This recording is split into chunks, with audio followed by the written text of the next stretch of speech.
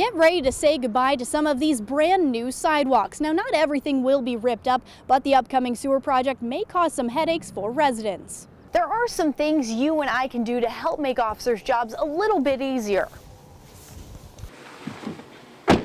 If you get pulled over, stay aware of your surroundings. Check your mirrors.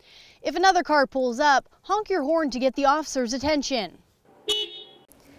So whether you give a little or you give a lot, you're making the holiday a little bit brighter for families who need it most. They're understaffed, overworked, overcrowded, and unsafe. Now, police have not released much information at this time, but we do know that this is a death investigation. It all started in the small courtroom in the building behind me. Each friar sat before the judge this morning and accepted charges of covering up years of child sexual abuse. Terrence Mosey was driving in this direction on the bridge. He was coming from the 6th Avenue Sheets, headed into the Juniata section of Altoona. Walk through this courthouse door and expect to empty your pockets and walk through security. Well, that's what one lawyer tried to do, except he also tried to bring a gun with him. She says Gomez was the only one that brought a gun to a fist fight. So he stands and epitomizes those broken policies that has to be replaced. All right, well, thank you so much. I appreciate your time tonight. We're going to send it back to you in the studio for the rest of this election night coverage.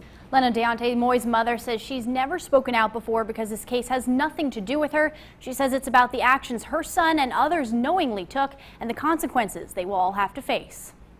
Even a year and a half now, it's still unbelievable. Taisha Meek's son, Deontay Moy, is accused of murdering Stephanie Waters. The incident happened in January 2015. My son had some issues, drugs and emotional issues. I've gotten him counselors, I've gotten him social workers, I've put him in rehab, I've gotten him every help that I could get him. It wasn't no steps I didn't take as a mother for my kid, not one. But do I have in my mind that he's going to walk out the door and go kill someone? No. Who's thinking that? He was home by curfew. What reason did I have to question his actions that evening? None. Meek says she's faced a lot of scrutiny as Moy's mother. How do you raise a murderer? That makes no sense. I am a mother of 5. He is the oldest of 5 children. Who raises their child to be a murderer? Meek says whatever her son did, the evidence will speak for itself. I'm not here to protect him. But the reality of it is, none of us were there. Only people who know what happened were the people that were there. Not going to say he didn't play a role in it. He was there. But we don't know what that role was. Do you think he's innocent?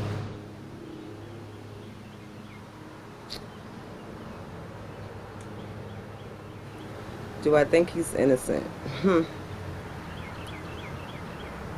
Not exactly. Let me say that there's a role he played. Obvious.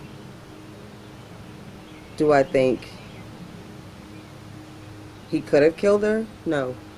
I'm preparing myself for it either way. If he didn't do it, so be it. He still played some role because he was there. He could have called the police. He could have even told me what happened. He chose not to, for whatever reason. And he will suffer for it. Now the case is going to trial. The next step is a status conference set for July 5th, where Moy and his attorney will figure out how to move forward with this impending trial. The next National Equal Pay Day is April 12th. This date symbolizes how far into the year women must work in order to earn what men earned in the previous year. One local business owner in Bedford says it's a struggle she knows well. Rika Patterson opened Hebrew's Coffee Company 10 years ago. It was a struggle trying to get out there and making my face the face of the store as a woman.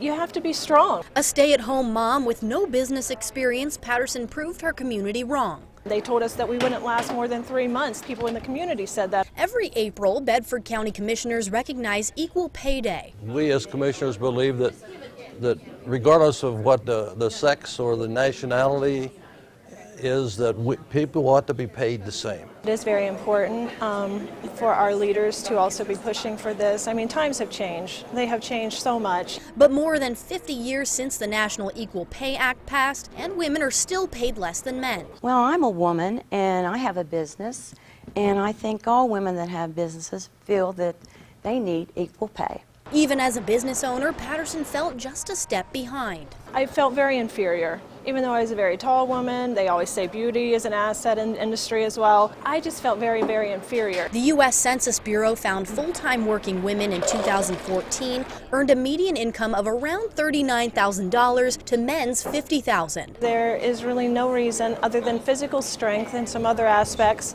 you know, if we're doing exactly the same thing, why it shouldn't be the same pay.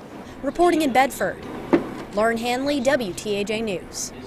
They put their lives on the line because they took an oath, but working a high-risk job for low pay and no benefits can take a toll on part-time police officers. They told us when we graduated, 98% of us are going to start with part-time jobs, and it's going to be hard to get that full-time position. I'm thinking to myself, can't be that hard to get full-time. Here I am over a year later. A year out of the police academy, which cost him $5,000, Patrolman Lance Morris splits his time between Duncansville and Martinsburg police departments, all while looking for a full-time position to better support his family. We're a training ground.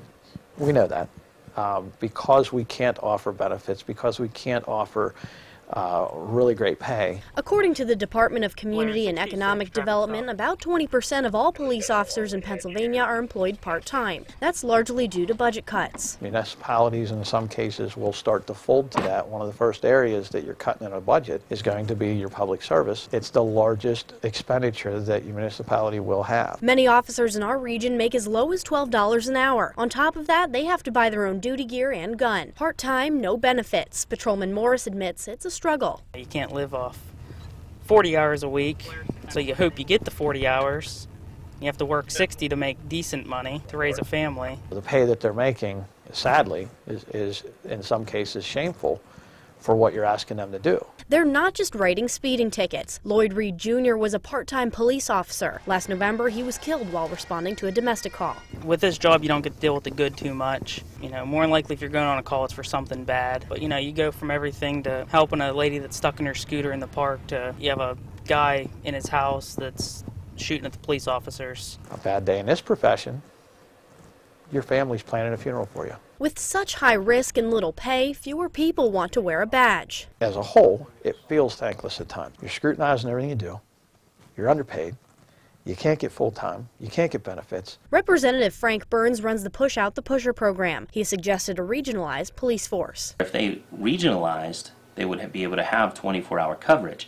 Now, that police officer may be in the neighboring municipality, but he will get there much quicker than a state police officer would. He says it would help save and pool enough money from multiple municipalities to be able to afford full-time officers, benefits included. That way each municipality wouldn't have the cost of buying new equipment, maintaining a building. It would all be in one building, same police cars for all the municipalities that join. Chief Ott says in small communities, it's not that easy. If you don't establish the proper structure to regionalization or purchasing services elsewhere, your community suffers. Everybody wants the actual physical location of the police force in their area.